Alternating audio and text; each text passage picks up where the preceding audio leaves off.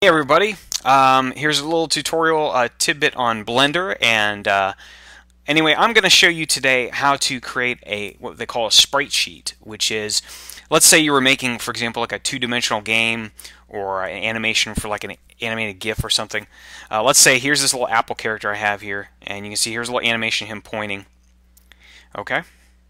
In this case, this is kind of a lot of frames, 120 frames, but let's say I wanted to turn this into a sprite sheet, which was, be a series of images kind of laid out next to each other for use in, for example, like, most commonly used in a game engine, or maybe you would want to use it in like Flash or something like that, or as an animated GIF or something.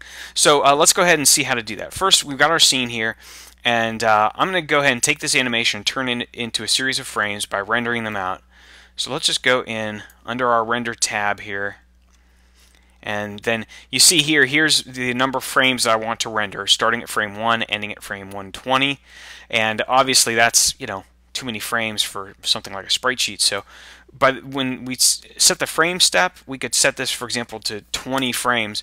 So it's only going to take every 20th frame, it's going to render that image, and it's going to render that image, and then that image, and that image, and so on. Okay.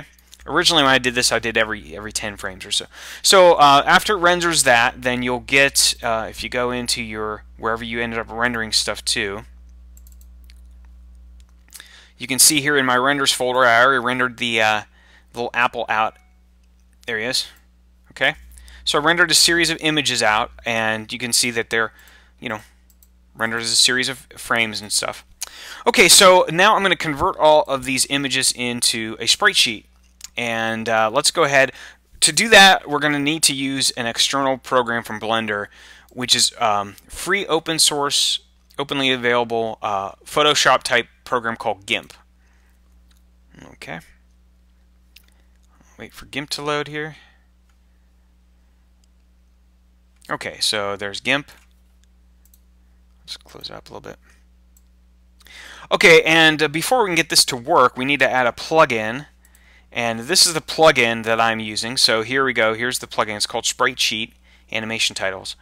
Okay, so you can go ahead and download the plugin right here, and you can go ahead and follow the instructions in order to install the plugin. If you're on the Mac, watch the tutorial I did earlier about how to open up the contents of an application, and you can just kind of copy this .scm file into there.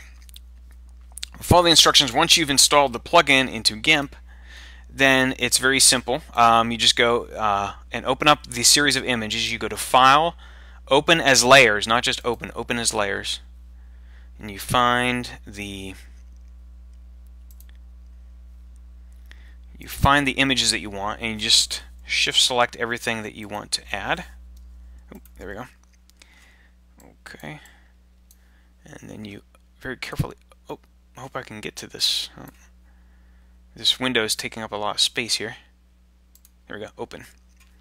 Unfortunately, I haven't found a way around this yet. Profile, okay. Unfortunately, you have to assign the color scheme every time you do this. I'll have to find out if there's a way to do this without having to click on this annoying box every single time. Okay, so now we have a series of images. Each one saved as its own little layer there. And then we go under Filters, and if you've installed the plugin correctly, you should see Sprite Sheet at the bottom here, and you select Sprite Sheet.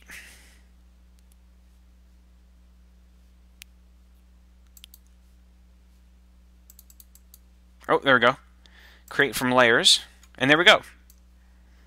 So it very simply just puts all your little images one after another, and then you can go ahead and just save this as a PNG or whatever you want to save it as.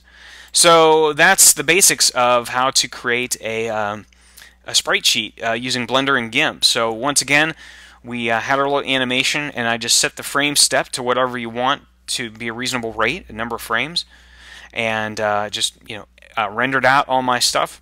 I installed the plugin into GIMP. Went into File, Open as Layers. I selected everything that I wanted to import, and then I just simply ran the filter. Okay, create from layers, and then you can just save it out to whatever you want, and then you can easily use that. And then later on, I'll show you, how to actually animate this, for example, in Unity. But if you're using something like Blitz Basic or Dark Basic, you can pretty much just start using this right now. If you were creating a game in HTML5, for example, you'd be able to easily access these frames. And anyway, I hope that helps out.